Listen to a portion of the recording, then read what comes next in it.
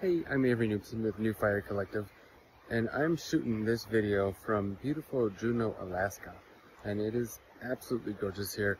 And today we're having a little bit of a light rain and a lot of mist, but that doesn't detract how amazing it is. But one thing about Juneau is that it's very isolated. It's almost like being on an island, and there's only ferry or airplane traffic that get you here. There's no road traffic. You can't actually drive here. And so that makes it feel slightly isolated.